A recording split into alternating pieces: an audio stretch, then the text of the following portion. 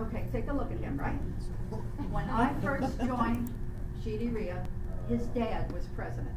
And were you alive? Yeah, I was probably middle school. Okay. It's been a little while. So he's had plenty of experience. He grew up with it. But again, please welcome Chad Harris. All right, thank you. All right, appreciate it, everybody. So yeah, I am going to talk about specific things you can do when asking for seller financing, and I hope that by the end of tonight, by the end of this discussion, you are going to be bold. You're going to feel ready to ask for seller financing because really it helps the seller.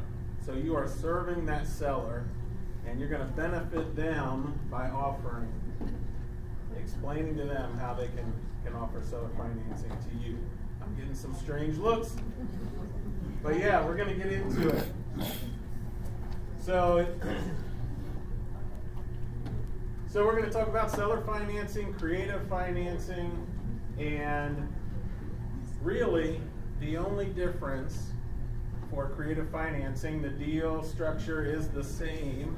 The only difference is that money for the purchase is coming from the seller instead of coming from the bank. So it's not super complicated. And when you're talking to a seller about it, it doesn't have to be super complicated. They don't need to know the exact details. It's just that they're lending the money instead of that bank. That's as simple as it can be. So I'd ask you to think about, what if funding was not a problem?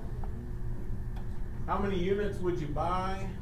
And really, what difference would it make in your life? Because that's really why it matters, right? The reason we want these properties is to make an impact in our lives. We want more freedom. We want to escape our job. We want to travel more. There's some reason, some impact that it's going to have on our life. And if funding is not an issue, we can really do a lot of deals. And if you have been on the online meetings, the Buying Without Banks meetings, then I hope you know that I believe financing should never be an issue. So funding should not be something that holds you back. And we'll get into my story and why I am a living testimony to that. So the money is made in putting deals together. This is a big picture concept, all right? The money is made in putting deals together. So you are not asking for something from the seller. You're not begging. You're not praying that they help you out. You are offering this great opportunity for them to do the deal in a way that benefits them. Your deal, the way you can structure this deal, is the prize. And you and your knowledge are the prize. Okay? So always go into a negotiation or talking to the seller as though you are the one offering them something. And my whole concept of business comes from Zig Ziglar and this quote. Many of you know this quote. But you can get everything in life you want if you will just help enough other people get what they want. So in this entire conversation, never interpret what I'm saying as though I'm trying to convince a seller to do something, okay, that may not be in their interest. The only thing I am ever doing is explaining to the seller an opportunity they have, and when they see the benefits, they will act on it. All right, so I am serving those sellers. The more sellers we can serve, the bigger our business can get. Same with lenders, which we'll talk about in Buying Without Banks. The more lenders I can serve, the bigger my business will grow. All right, so my story, it was only 8 years ago. I was in a dark hospital room, and the only light was the monitor beeping in the corner, that rhythmic beep we're familiar with. And every now and then, that beep, the rhythm would alter, and alarms would start going off. And I was really lost. I had just come back from Kenya. My family were missionaries.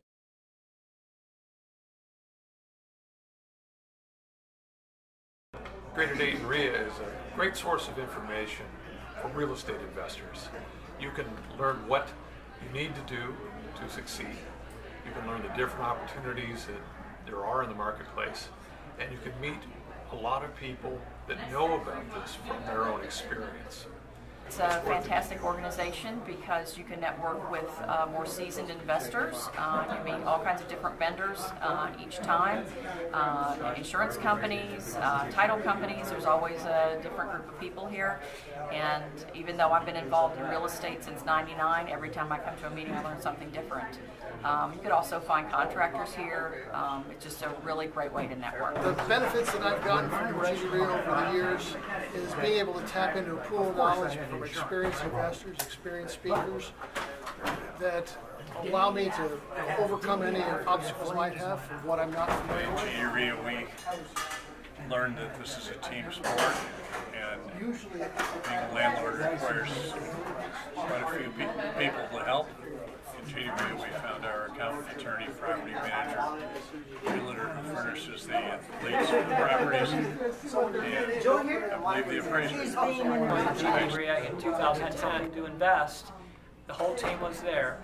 I had a property manager, realtors who had deals, and now I have 4 houses that are all turnkey solutions. I've invested in private LLCs. I didn't bought a note. So by joining an organization like GD REIA, you too can learn how to be a good investor.